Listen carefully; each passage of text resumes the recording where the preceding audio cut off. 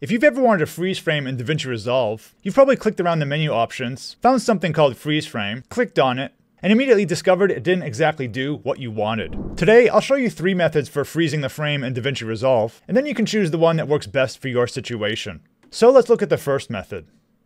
I'm here in Davinci Resolve on the edit page. Let's freeze frame using the most direct technique. I'll put the playhead to where I want to freeze the frame. Let's say here. Then up here I'll select clip, and then I'll choose freeze frame. And my whole clip is frozen on that frame. Before the playhead, after the playhead, everything. This can be useful, but it's usually not exactly what we want to do. So I'll press Ctrl Z to undo that. Now our video's back to normal. Let's look at the second method. With the playhead in position, I can right click on my clip. Then I can choose change clip speed. And here I have the option to check freeze frame. So let's check that. And I'll click change. And what this will do is freeze the frame after my playhead. So if I back up a bit, I'll play a little bit here. And then once it crosses that edit point, the frame is frozen for the rest of the clip. This method's actually pretty good if you want to freeze the frame and then move on to another clip, like this here. You can change the duration of the frozen frame pretty easily. You can use the trim edit tool, and you can make it longer or shorter, just by dragging here. Remember that the trim edit tool will move the next clip as needed, so with the trim edit tool selected, if I extend the frozen frame, the next clip is pushed to the side.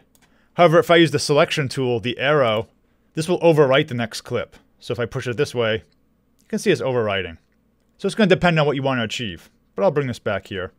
Finally, let's look at the most flexible method, and this is to use the retime controls. I'll undo my previous changes and get my timeline back to normal here. Now let's get the playhead set somewhere here. Now I can right click on my clip and choose retime controls. And this gives me these controls here. So 100% is the default state. So far nothing will change how our clip plays. But I can position my playhead where I want. Then I can click the drop down here. And I can choose freeze frame. And now I have a freeze frame in the middle of my clip. You can see it stopped. And then it starts playing again. And what's cool about this is you can easily change the duration. So I can drag these handles here to make the freeze frame go longer. Now be sure to select the trim edit tool if you don't want to overwrite your next clip. So I'll move this. You can see it pushes the next clip sideways. If you do the arrow, the selection tool, it'll overwrite the next clip. So always remember the difference between those tools. But you can easily change the duration of the frame.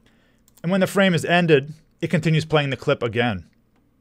So I think if you want to have flexibility and freezing a frame in the middle of a clip, using the retime control is the way to go. If you thought this video was useful, you may also want to check out my review of the video AI editing tool called Gling. It's what I use to process my videos before I bring them into Davinci Resolve. Gling automatically removes dead space and bad takes, which saves me a ton of time. I'll leave a link to my review in the description below. And if there's any other Davinci Resolve tips you want to see, let me know down in the comments. Thanks for watching, and see you in the next video.